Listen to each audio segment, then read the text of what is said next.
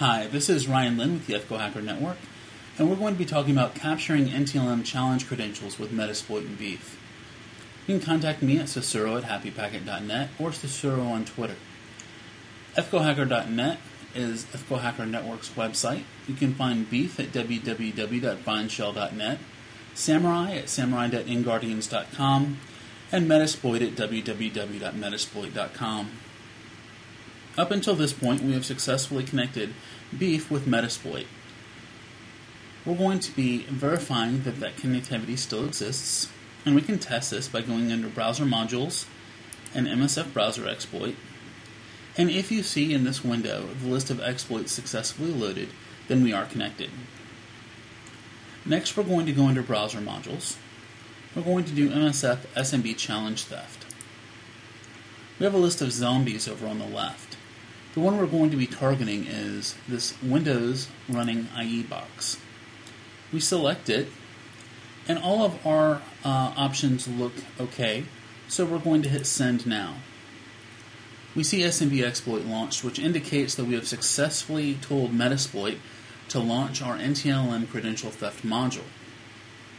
At this point, we're waiting in BeEF for the module to load, and then BeEF will automatically send over the URL to our zombie to connect back to Metasploit and use the module.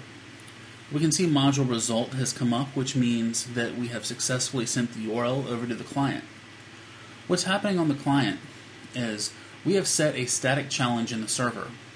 When the client connects to the server, it retrieves that static challenge, and then a hash is created consisting of the static challenge and the LM and NTLM hashes of the user logged in.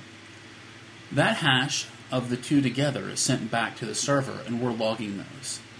The fact that the challenge credential is static means that this is now attackable via rainbow tables, which will drastically reduce the time to crack the passwords. In addition, if LM is being sent over, we can only attack the first 7 characters, and as most passwords are not longer than 10, brute forcing the last 3 is a lot shorter than trying to brute force the entire password. We should now have the hashes. Down here we see 2 links, captured hashes and captured hashes for Cain and Abel. We're going to download the captured hashes. You see a pop-up box, and it's downloading log file. We're going to save this, and we're going to save this to temp log file. Now coming back under our shell window,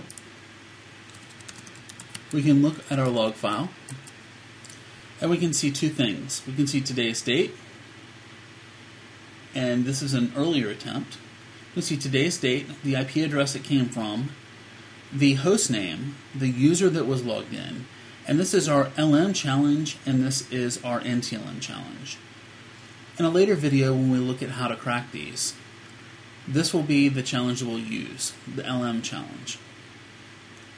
This is going to be all for the scope of today's video, but you've now seen how to acquire the NTLM challenge and LM challenge. If you want to find out more, visit us at www.ethicalhacker.net or email me at cicero@happypacket.net.